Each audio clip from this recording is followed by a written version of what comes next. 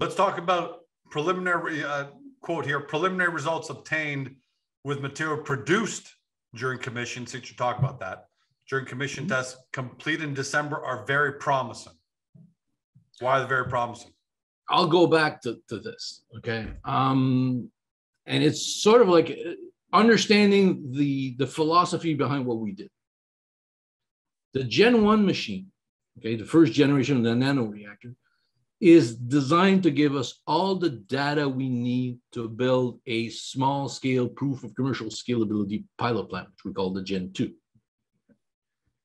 And when we started this process at the beginning, we thought it would be faster, and it's not wrong. It's neither right or wrong, it's just a reality.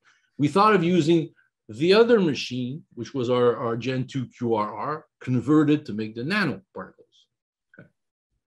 And by the middle of the year, we started to realize that that was a major cause of our issues, because of one machine was designed to do one thing and we're asking to do something else.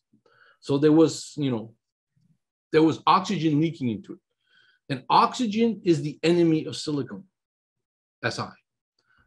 And if you read the literature in Si for batteries, it is something very difficult and complicated to control and everything else. So once we identified the problem, okay, the guys at Pyro identified the problem, identified the solution, identified the multiple causes, and the biggest one was deemed to have been, the fact that we're using the Gen 2 QRR converted into the system didn't work.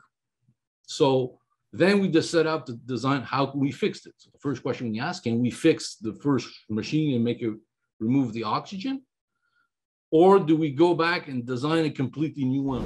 If you love that clip, give us a like, then hit the link to watch the full video. Don't forget to subscribe.